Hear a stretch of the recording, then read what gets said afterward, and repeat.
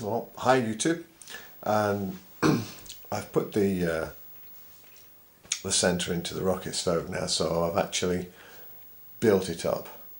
So I'm going to have a look at it, see what you think, and then on the next video I'm going to test it.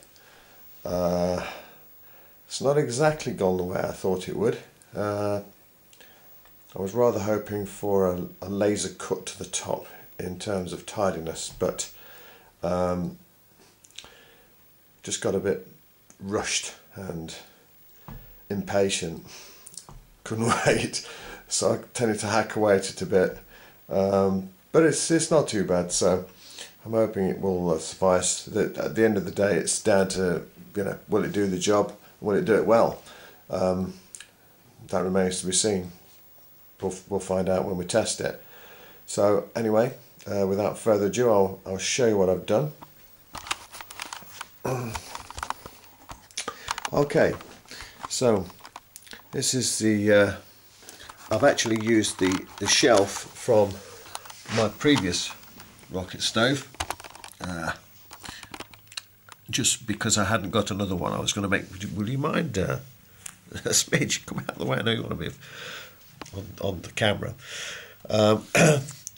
Yeah, I'm going to use a different shelf for that, made specially for it, but I hadn't got one to the size, so I decided to use one off my other rocket stove, and as luck has it, it pretty much fits perfectly in the feed tube anyway, so pleased about that. Haven't done the switch yet, but that's going to be another stage later on.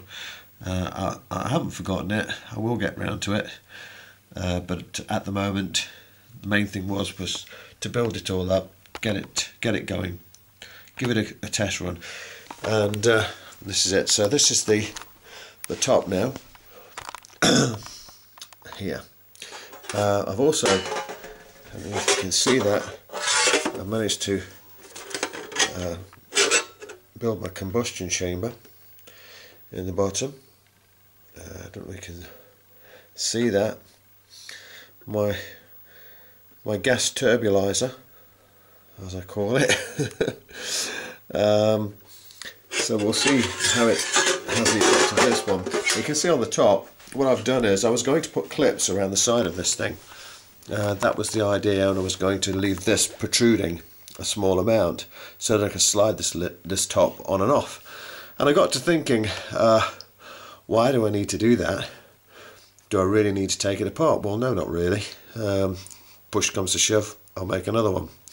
So I thought, well, okay, so I think it's going to be very secure with that anyway.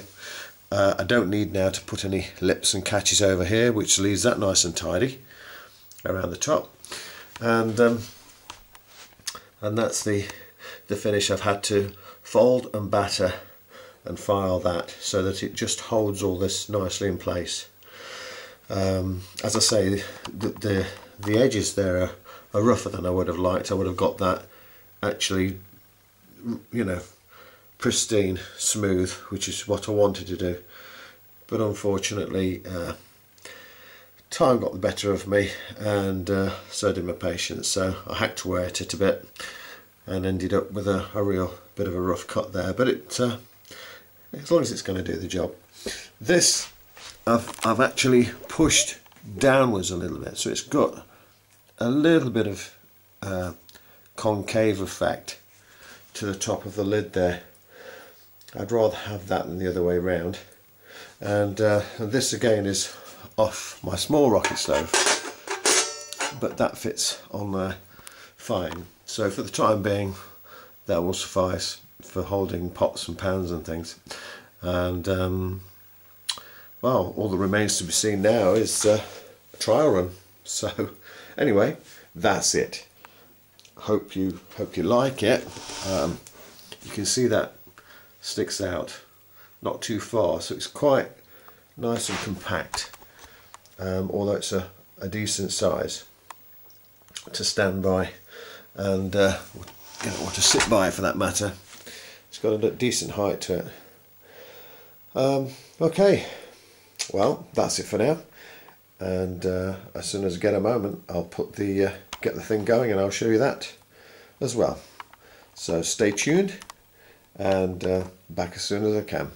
Thanks for watching. Bye for now.